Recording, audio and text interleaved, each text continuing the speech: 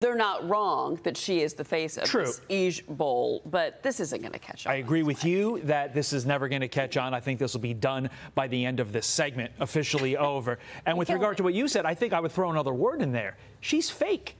I mean, that's not really how she laughs, and the things that she's laughing at, not really funny. This is for the camera, A, and then B, it's also a nervous laughter because she knows she does not have the substance to back it up.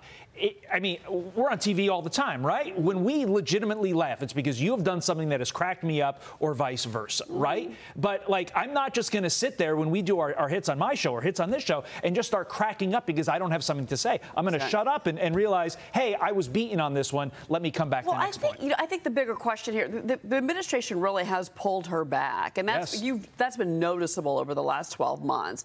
The borders she's been a disaster on that. I've said that on the news channel. I've said that here.